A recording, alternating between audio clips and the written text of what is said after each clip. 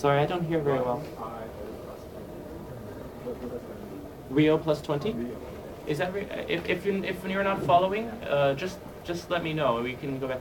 So the first Earth Summit of 1992 was in Rio de Janeiro. So then the 20-year review of the Rio conference was called Rio plus 20. Yeah, so it's the name of the city.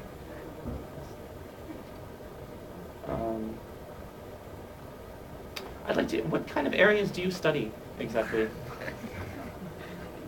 There are people from public affairs.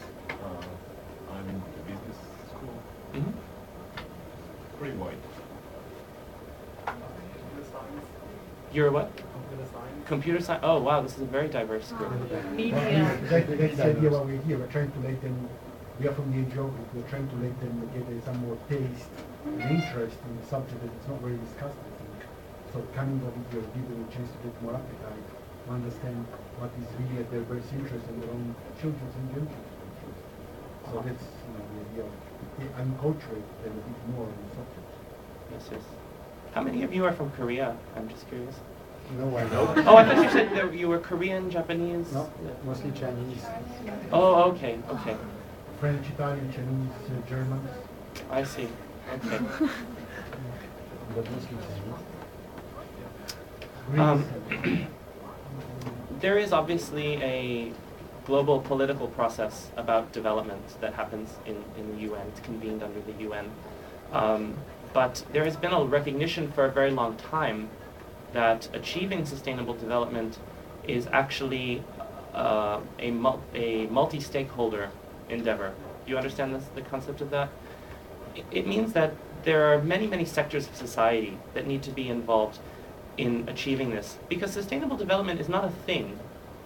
It is a philosophy for how society should improve itself in a way that achieves the eradication of poverty, and in a way that respects the natural limitations of the planet.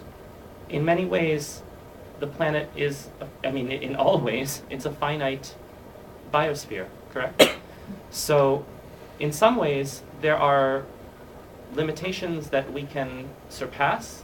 There's other limitations that we haven't surpassed yet. But in general, we cannot surpass all of the limitations of the planetary boundaries. This is a very interesting concept. It's been largely identified that there are 9 planetary boundaries. There are things like climate change, biodiversity, land degradation, desertification. These are things that would seriously harm the future of the planet to be able to continue growing or developing or even sustaining life. It's also largely recognized that in some of these areas we have already crossed planetary boundaries, particularly in the area of nitrogen degeneration of the soil, climate change. I think it's accepted that we have already passed a limit at which we can no longer bring down the temperature of the Earth. We've already passed the critical turning point. So there are certain areas like this. So one of the most important concepts of sustainable development is finding a way to undertake human activity that respects these planetary boundaries. That means that policymakers need to adjust laws and policies that affect society, but also the private sector needs to undertake certain responsibilities. Consumers and citizens need to change their behavior. One of the larger contexts of all of this discussion on sustainable development is this point of time that we're at right now in 2013, which is almost the very end of the Millennium Development Goals project. Are you familiar with the Millennium Development Goals? No. Anybody? No? In 2000, at the Millennium Summit in the headquarters of New York, that was considered to be one of the largest gatherings of heads of state in the world, actually, at the Millennium. There was a recognition that all of human development should come together under a single common agenda, and that we should start to streamline our efforts to achieve certain goals by the year 2015. And so this project, the Millennium Development Goals, was adopted, and they are 8 targets for development that they give governments a sense for what to achieve by what date. So in many ways, the Millennium Development Goals were very useful for the last 13 years because 8 goals is a very elegant way of explaining what the world needs to do. It's very easy to communicate this to the general public. And it's also very useful for governments and policymakers because targets are attached to these goals. For instance, to double the number of people in the world who are receiving HIV treatment by 2015. This was one of the Millennium Development Goals. Or another one was to eradicate global poverty by half, to cut global poverty in half by 2015. Okay, so these were things that the public could engage with, that people could generally understand. The Millennium Development Goals are now coming to a close. And this is a time when governments are looking at what will come after the Millennium Development Goals and what will the Human Development Agenda be. Rio Plus 20 was this massive conference on sustainable development in 2012, so it's clear that sustainable development is going to represent the backbone of the Human Development Agenda for the next 10 or 20 or 30 years. But we don't know how, and we don't know in what capacity governments are going to want to adopt new goals. Why is this? Because in many ways, the Millennium Development Goals were very good. They were very useful and helpful. In other ways, there were some weaknesses. They weren't so good. For instance, achieving the Millennium Development Goals has not been easy. Some goals have been achieved, some by good policies, by sensible policies through governments, and others because the global economy just grew tremendously in the 2000s. In some regions, the education targets were met very quickly, like in Latin America or East Asia. You have 100% enrollment in school in many of those countries. In other regions, like Africa, there's been very little progress in achieving MDGs, Millennium Development Goals. So these are some of the strengths and weaknesses of them. It's something that aligns all governments around achieving common purpose, but at the same time, there's a lot of regional variation. Progress has not been even. And another critique of the Millennium Development Goals that we hear more and more in the United Nations is that governments feel that that project essentially imposed a lot of requirements on poor countries to catch up and meet certain development targets, to improve themselves. And it imposed very little conditions on the industrialized world, on the rich countries. Okay? So this is the context of where we are today. In looking at beyond 2015, now governments are very cautious about how they're going to program this agenda and what the priorities are going to be.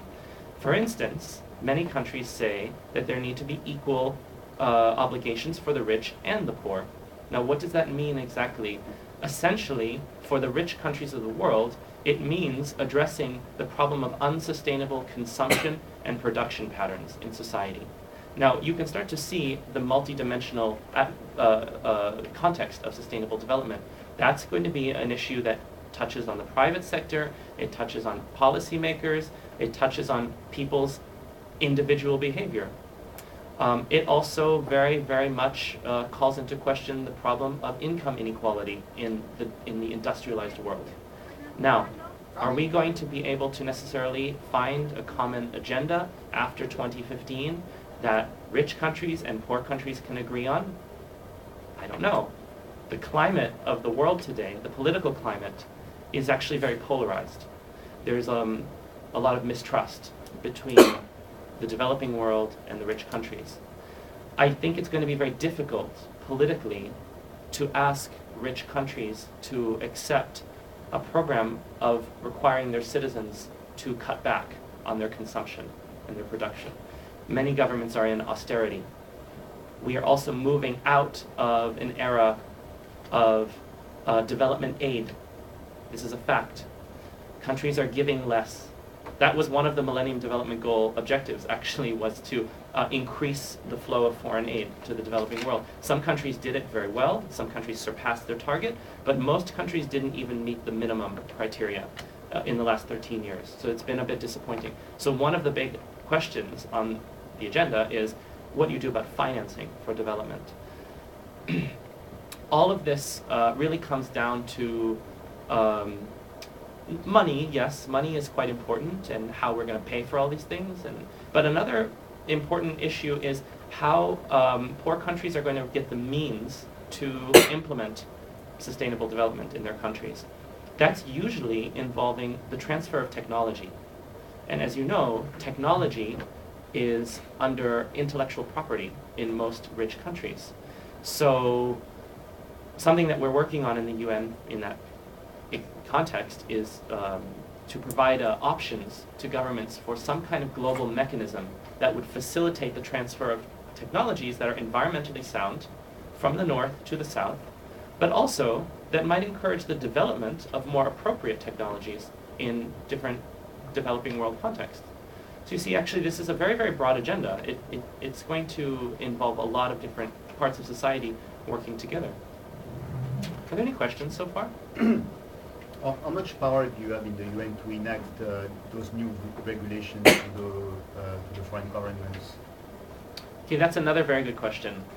How do these decisions taken in the UN act upon the will of governments? Well, as you know, the United Nations is it's a legally binding body. Countries that sign to the Charter of the UN, they are legally committed and politically committed to following the recommendations that the UN lays out.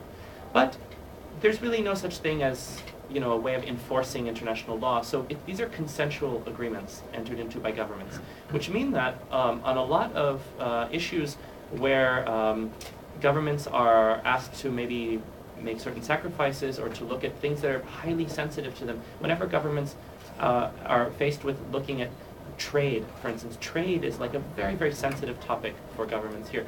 We tend to find the commitment, you know, it might start to wane. We might start to find weaker commitments, less ambitious things coming out of the UN. So are these enforceable decisions, really?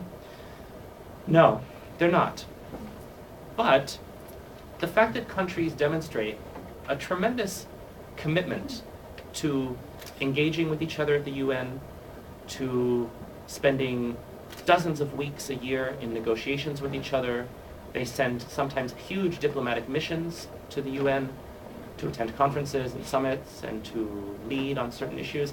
This is a sort of political will that we're looking for. And this is essentially what the UN is about. It's about trying to keep an incentive for countries to stay engaged and yet also to find a space somewhere to be able to criticize effectively. The UN is kind of a paradox, actually. On one hand, we work for governments. They are our boss.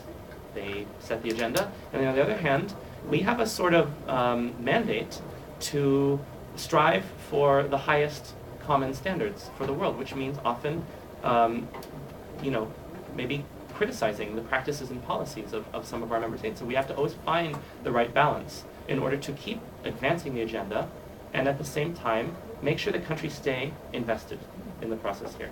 So far, I have to say, with sustainable development, the subscription of countries to the negotiations, to these meetings, to these processes is absolutely overwhelming. I don't think any of us ever expected that so many countries would demonstrate such a large political investment in sustainable development. Now, why is that? Possibly because many governments are starting to realize that this is an agenda that's critical for the survival of the world. You have to find ways to deal with the environment. You also have to find ways to improve people's standard of living. There's too much inequality in the world. The global economy is stagnating. Maybe we need to find transitions to new forms of economy. And within all of this is the role of different types of stakeholders. Now, something very unique to the sustainable development issue in the United Nations is the stakeholder environment.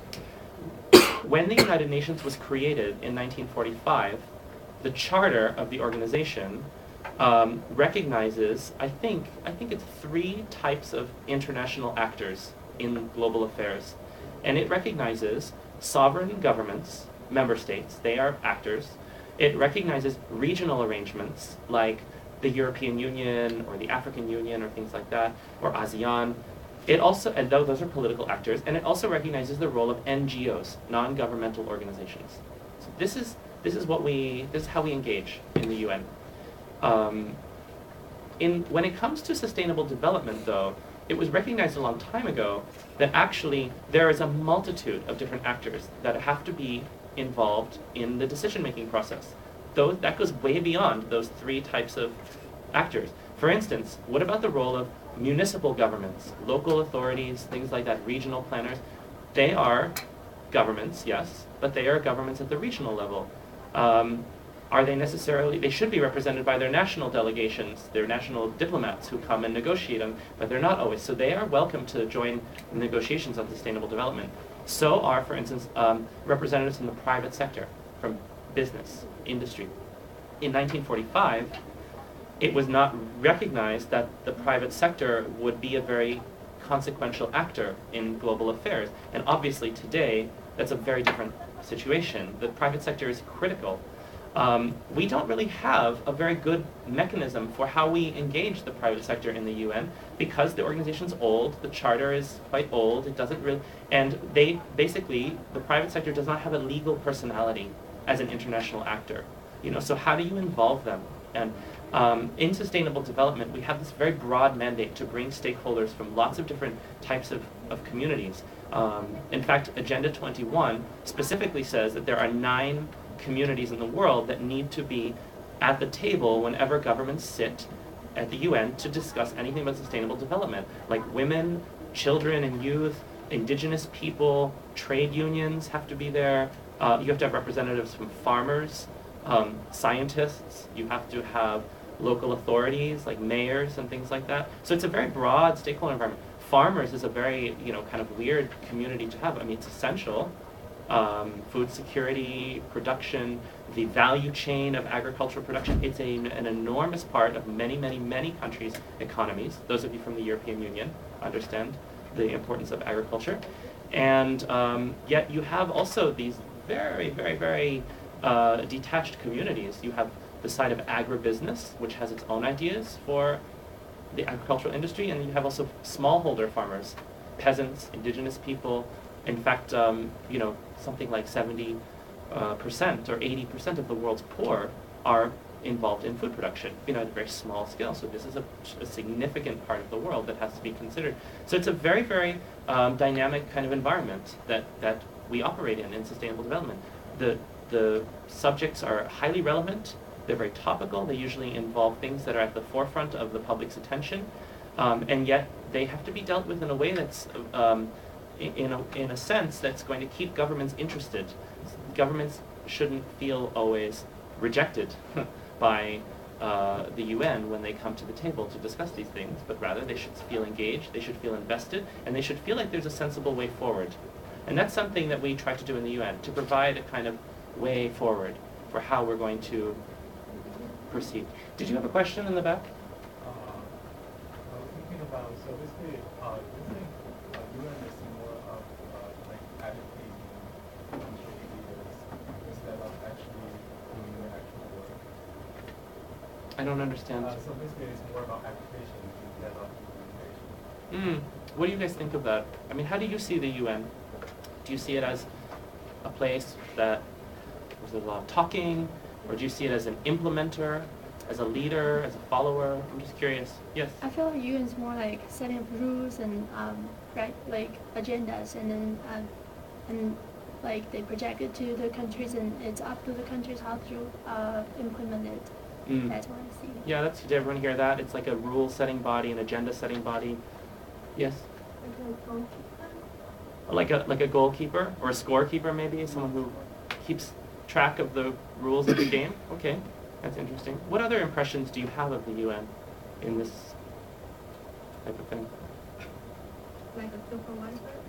Like a supervisor. Okay, so you really actually sounds like you see the UN as kind of a bit removed from what's really going on in most parts of the world. Yes. So basically, UN doesn't really have the rights to enforce government to do like what it says, to do like what it's supposed to do, right? So it doesn't really have the rights to tell the government that this is what you should do. Yeah, that's a good question. The UN is basically a place for all the nations of the world to come and sit together. We convene opportunities for governments to meet each other. Now, does the UN enforce anything? There are certain areas of the UN's work where, in fact, the Secretary General can take a much more proactive posture. Those are mostly in the area of peace and security. And the thing that comes to my mind immediately is in the realm of peacekeeping. Is everyone familiar with peacekeeping? The mandates of peace? So this is a concept that's evolved in the UN over years. It was never meant to be part of the UN's mission. It was not part of the charter. You won't find a reference to peacekeeping anywhere in the organizational framework, in the legal framework of it. But it was a concept that evolved out of emergency and out of need. The very first peacekeeping force deployed in the 1950s to the Suez Canal at the request of permanent members of the UN. Does anyone know who the permanent members of the UN are? Yeah. Who are they? Russia, China, Russia, France? Japan. No. The U.S. The US. And we said Russia, Britain, Great Britain. Yeah. And Germany and Japan are very consequential actors in the UN, but they are not permanent members, because you have to think of the context of 1945. So this is an organization, in fact, where the winners of World War II have this special status. They're permanent members, and does anyone know where the permanent members have a special right? Veto. They have a veto, and where is the veto? Yeah, does anyone? It's only in the Security Council, okay? So we're only talking about certain matters, certain agendas are subject to those rules of procedure. In the General Assembly, on all other matters, it's one country, one vote. So we're talking about different political dynamics. That would be the only place in which you could see like the UN approaching legally binding, for instance, in a peacekeeping context, there are certain cases where we don't have to wait for countries to agree on whether a situation warrants peacekeeping. There are certain cases where the Secretary General can take the decision to establish a peacekeeping mission. The Secretary General can recommend to the Security Council to establish a peacekeeping mission. And usually by that point, you have more or less the agreement of the Security Council of the party. So there are areas in which the UN does exercise a great deal of proactivity and in delivering certain mandates. And here we're talking about very critical types of mandates. We're talking about humanitarian assistance, or we're talking about protection of civilians, or things like that. Or even in some cases, territorial integrity in some cases. But development is a very different type of animal, right? It's not a punitive measure. This is actually something that it has to be very enticing to governments, so it is done in consensus. It's not imposed.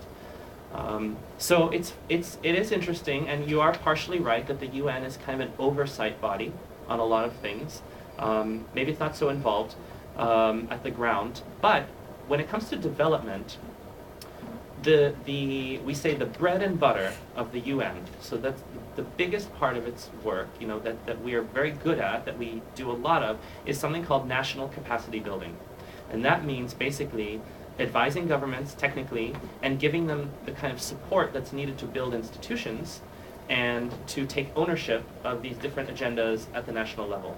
Because that is really truly the only sustainable way to promote growth and development in countries, if the countries themselves are doing it.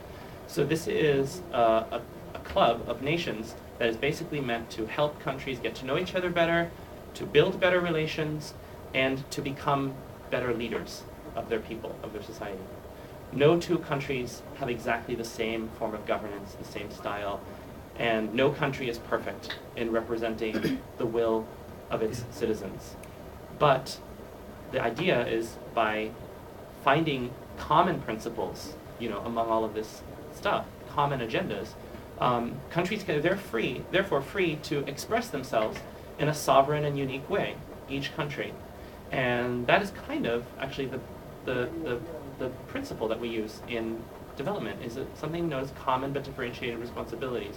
And that's why some of these agendas are very broad, and why they leave a lot of space for countries to enact their own laws and to do things in their own terms. But anyway, the commitment to being in the UN is quite strong, even though the UN can't enforce anything. I don't think countries would want to be part of a club that would punish them occasionally, right? No one would do that. So why would a country compromise its sovereignty like that? Yes. I have a very general question. I wonder, like, how many sectors are under like sustainable development? You've mentioned like environment, health, and economy. And are there any other sectors? And what are the focuses? There's probably more than 40 different main themes and areas that are taken under sustainable development. Because, like I said, sustainable development is not a thing. Let's just get this straight. It is a philosophy, and what it essentially means is that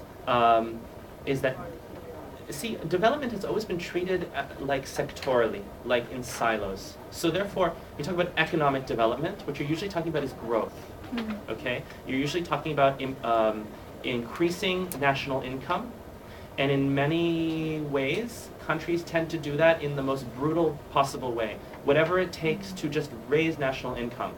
And in a way, that's because we measure national income by GDP.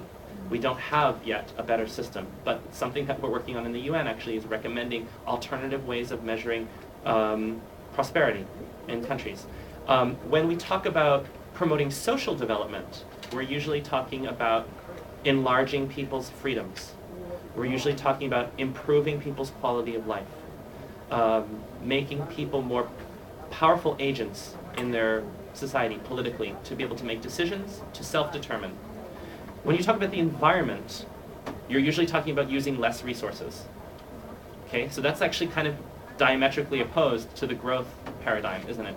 To grow, you use more resources. To conserve, you have to stop growing. So something in sustainable development is about trying to find the intersection of all of these different agendas in a way that also promotes a better quality of life for people. Because the idea is, I mean, I don't want to sound radical or anything, but in the most ideal form, we should have essentially a global middle class of about 8 billion people in the next 30 years. And we should have very, very small numbers of poor people, and we should have very, very small numbers of extremely rich people. And this is what would, in the end, benefit society and guarantee its sustainability. Yes? Yeah, I'm quite optimistic. I was looking at what you just said, that we can't grow without consuming. But I'm looking at some of the development that's going on right now in sustainable, in green energy actually production. From cars, you go hydrogen, like for example, BMW is leader in that. You go to the airport in Munich, there's already used BMW cars, there is a museum of BMW, we call it hydrogen. You can charge a car with the solar panels in your house, and go with only making vapor and water comes out. And then you have solar energy developing it very fast. India and China are the biggest producer in the world for that, for example, of solar panels. And you have so much opportunities now that can make housing units, for example, so sustainable between the recycling of water, solar energy, wind energy, and hydrogen for the car. So don't you think that we might be able to reach the development, especially the developing world that's more in the south and more solar power in the planet, which we can grow, but also not polluting more. Yeah, it's a very, very good point, and a lot of enterprising people in the private sector, scientists, government leaders have started to see that that technology could be a great solution for promoting a healthier, more sustainable world. However, it's not the only solution. Why is that? Because technologies can be very expensive and they can be inappropriate in some parts of the world. The other thing to bear in mind that's also raised a lot in the UN, because we have a lot of member states, is that the world's poor in many ways represent the most sustainable sector of society ever, because their carbon footprint is so small and their consumption is so sustainable. And actually, Germany is a beautiful example of an efficient and clean and developed country that has solar powered everything, but it also has a very, very, very high degree of of consumption and emissions in the world. So it's something that's considered in in very broad context. I'm not an expert on energy, but I think it's probably going to be one of the areas that you'll hear the most about in the next few years, because there's general recognition that achieving universal access to energy all over the world. I'm talking universal access. Okay, that's a big deal. Everybody in the world gets power by 2030. That's considered largely to be totally feasible now. I think most governments are going to adopt this in the next few years as a target. Yeah, we had an event in Indonesia some years ago, and they were telling us that some 50% of the households never existed in the house, which is awful. So obviously this is extremely. Yeah. The other area is like sanitation and water. Like it's also probably feasible to be able to give everyone in the world a toilet by a certain time. But water is a much more complex and difficult issue because if you wanted to talk about water from the dimension of sanitation, it's a human rights issue. Everyone would have right to a clean environment and drinking water. But if you want to talk about water in a more holistic way, then you start to discuss the usage of water and the management of water resources, and that starts to touch on the autonomy of the private sector, on the consumption of aquifers, how agriculture, so then it becomes a very, very touchy subject. But most people agree that we should all have toilets and we should be able to wash our hands and drink clean water. But what about after that? I mean, what about real sustainable management of water resources, you know? So this is where the debate is right now. And this is how the debate has moved along, just to give you an idea. Yes? So before globalization, like for any country, they always have two frontiers. One is facing themselves, which is like issues within the country, and then there is an issue outside the country, for example, fighting labor in space. But now for globalization, there is no frontier of human beings of support. Do you think that is the problem? Like, what is the vision? So basically, I think UN is created because of World War II, and so we hope for peace forever. So and then there is UN. And so for now, so it's like we have fixed some things around. So basically, we try to create equality, different parts of the world in different areas and catch up. But it seems that we are always facing inside, basically, there's no frontier for human beings. Is there a plan from UN, for example, to explore the universe? That's interesting. No, the UN's mandate is confined to planet Earth. Although there is actually a UN Office of Outer Space Affairs, UN USA, that's in Vienna. But there's actually a lot of problems in outer space. I don't know if you understand, like the space garbage and debris, and also peaceful uses of outer space. You know, many countries are starting to take territory and outside of the ozone layer to like weaponize space. I mean, there's actually a need to reach some agreement on outer space. But something interesting that you point to is the fact that, yes, the UN was created out of World War II, and the initial intent of the organization was to prevent a relapse of global war like that. In the last 67 years of the United Nations, we have actually seen almost the total eradication of interstate war. There are very few wars that take place between countries anymore. That's a thing of the past. There are, however, a lot of wars taking place inside countries, so conflict has become civil. If you think about that, what it represents, it's mainly, I mean, in many ways, it's much more relevant to the development context, isn't it? If you think about wars taking place within countries, it's not about interstate war, power politics, you know, governments fighting each other. It's about the problems that are intrinsic to a nation, whether they're racial and ethnic, whether they're based on resources, or whether they're based on historical grievances. But these are development. They're problems of economic and social development, and then the environment is a much bigger challenge today than it ever was. You probably hear, if you read The Economist or things like that, you probably hear about like conflict resource wars being fought, and that's going to be the next thing. Well, probably. I mean, probably resources are going to exacerbate a lot of conflicts, like the water issue in the Middle East, for instance. I don't know if you follow the Middle East peace process, which is in itself a very special issue in the UN, but you know, between Israel and Palestine, there are these aquifers. So it's in many cases the natural resource dimension is very important. Yes? I'm just curious about the relationship between the UN and the World Bank.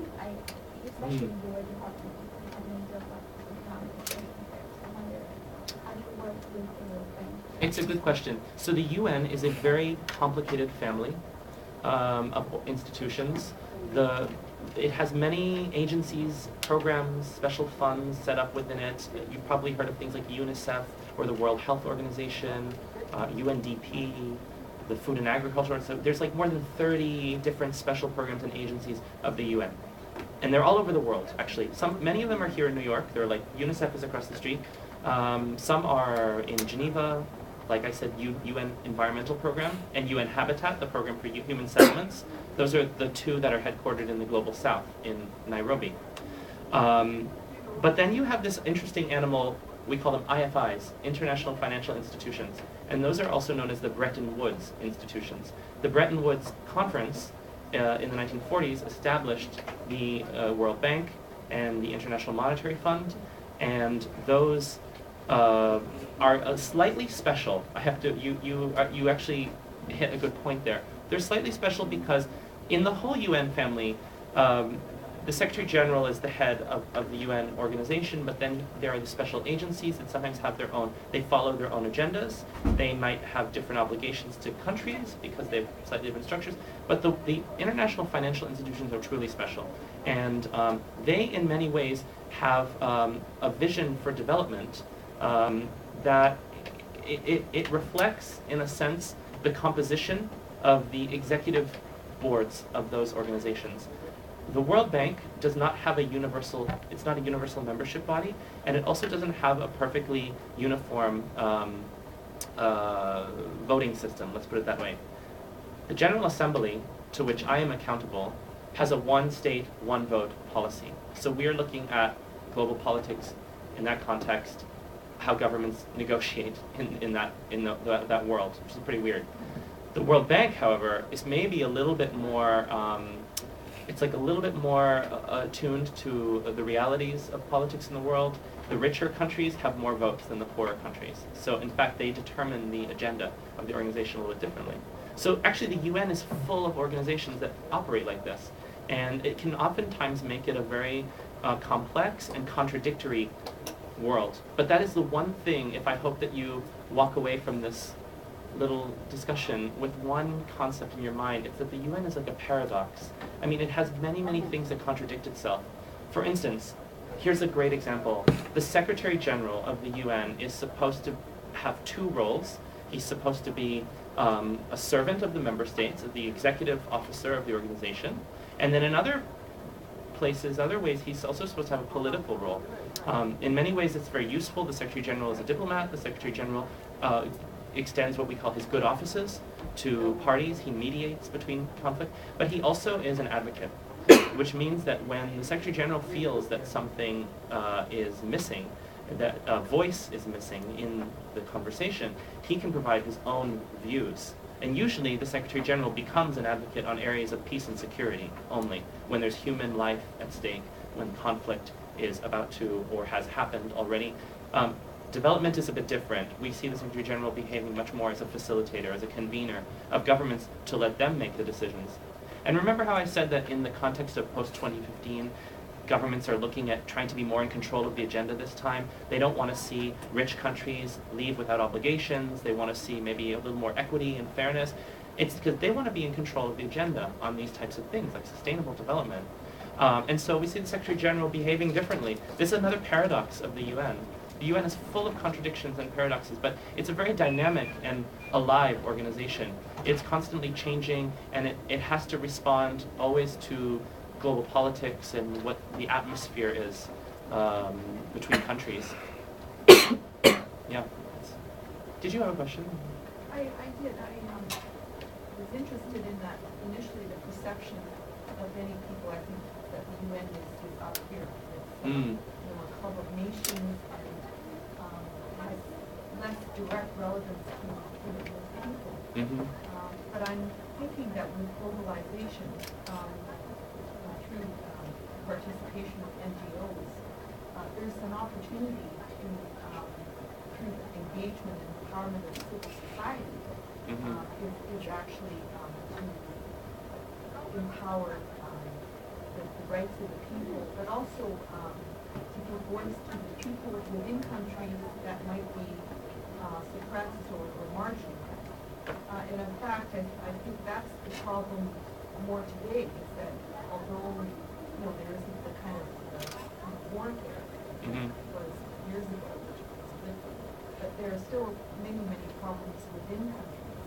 And somehow I'm wondering how to use the opportunities of the UN, through its diplomacy, through its dialogue, and through its to somehow build, more of a relevance to people across countries. And, That's a very good point, and I think it highlights also a very interesting intellectual paradox about the UN, which is that it is a club of governments, sovereign nations.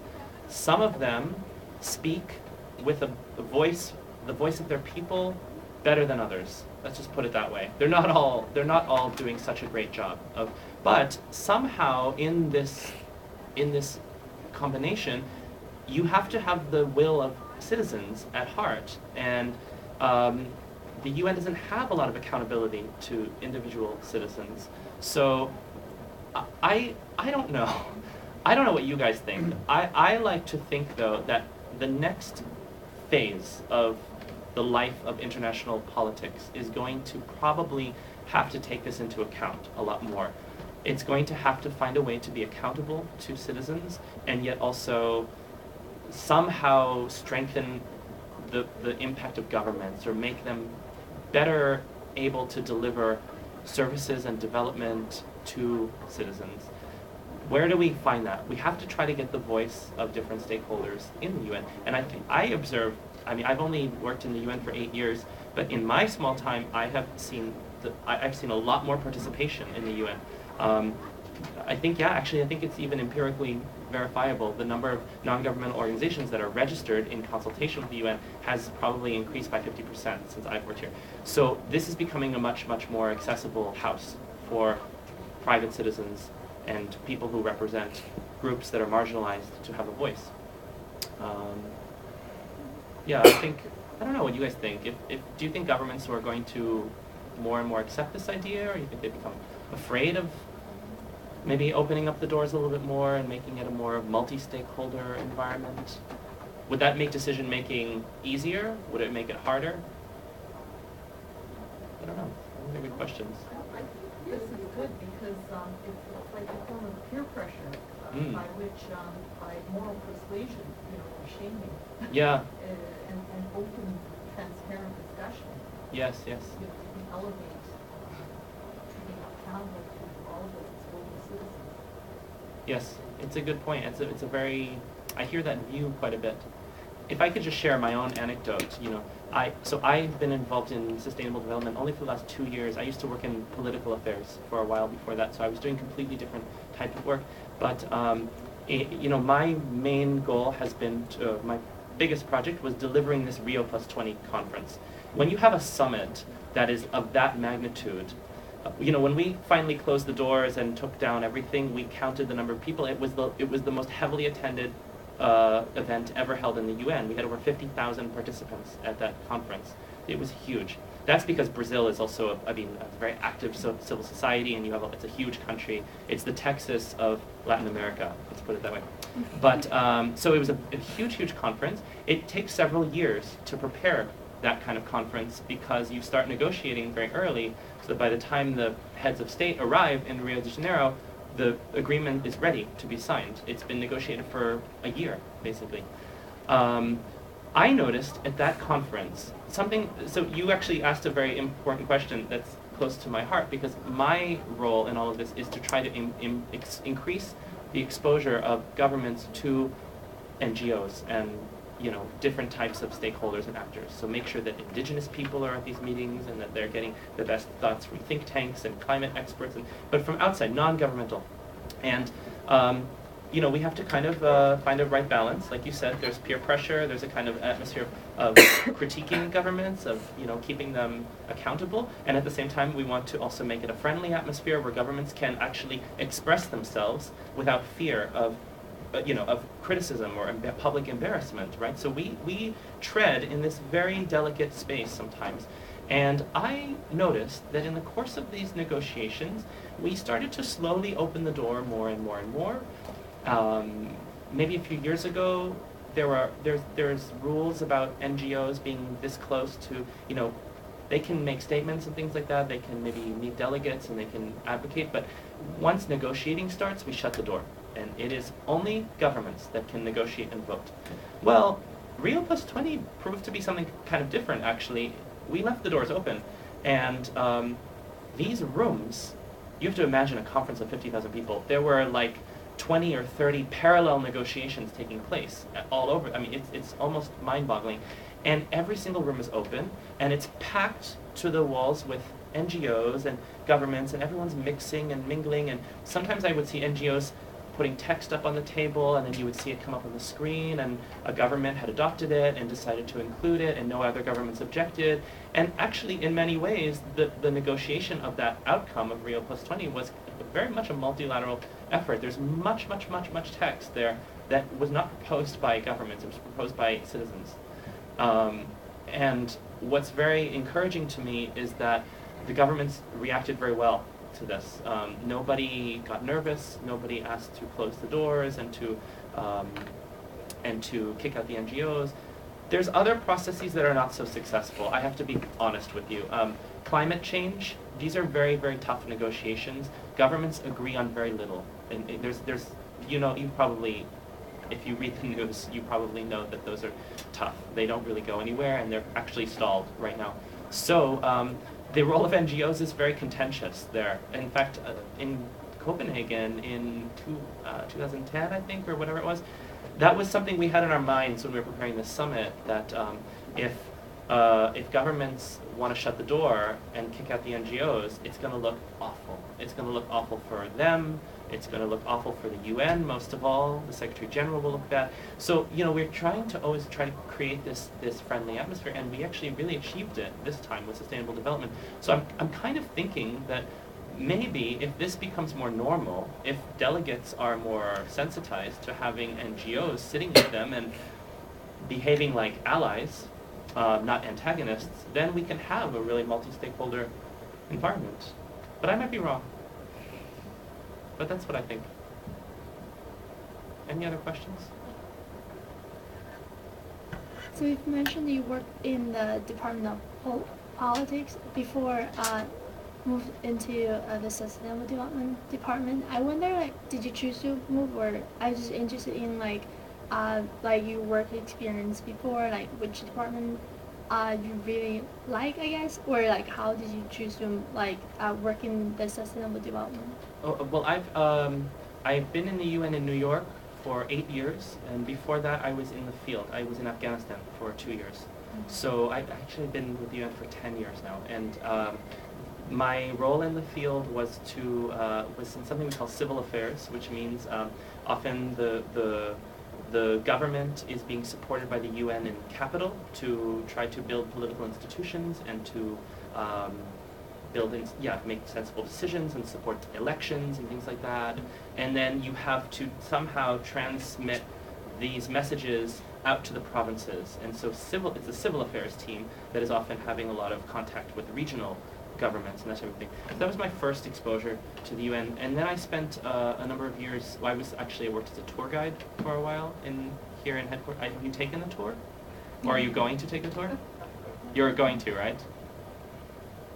Yes? Yes.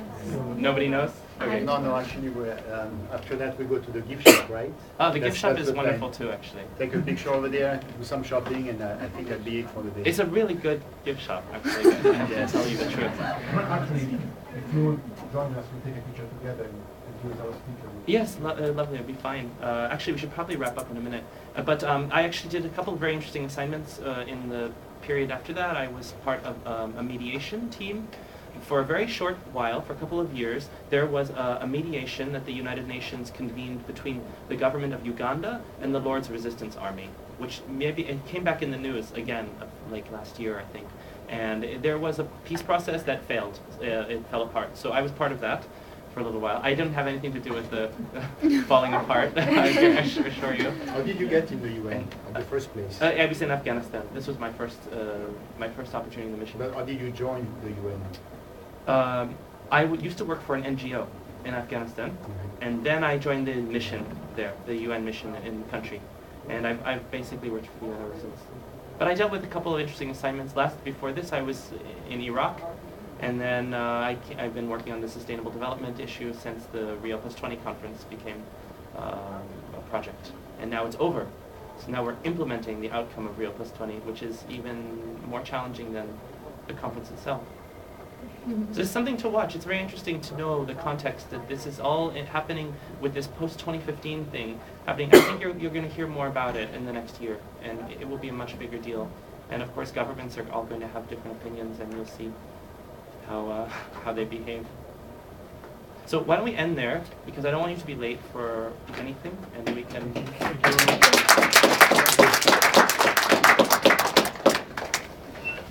Go to the gift shop outside. You can all take a picture together.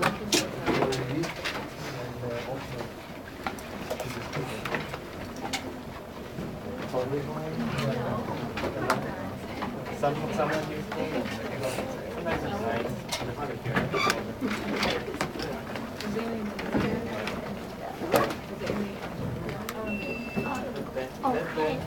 Oh, yes. I think two questions, yeah.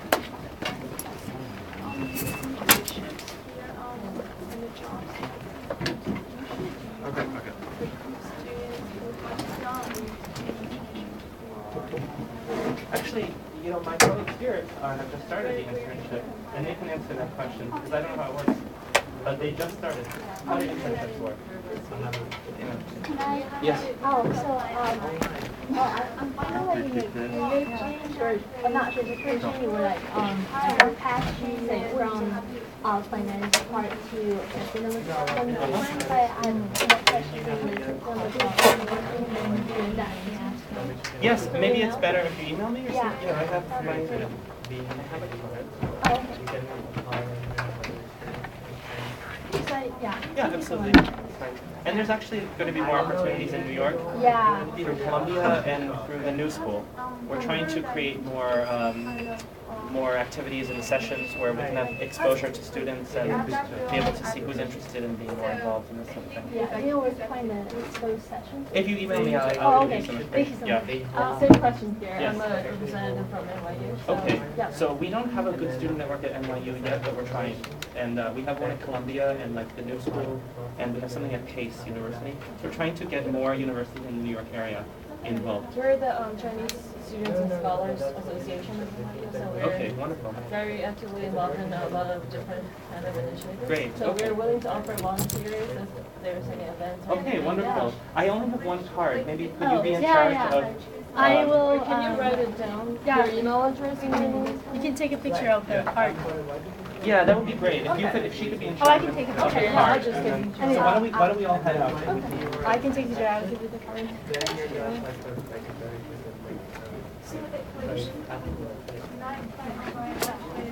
It's one application for all the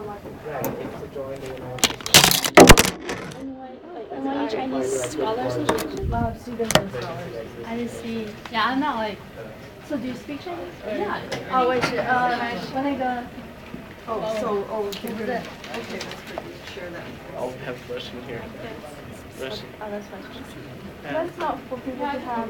Yeah, you can have it. I have a like very fast, like quick question for you guys. So you guys like interning? Yeah. Do you guys know about the general service, like internship? I guess. Yeah, Like I saw it online. It's not an internship. It's actually like Volunteer. But yeah, I don't think it's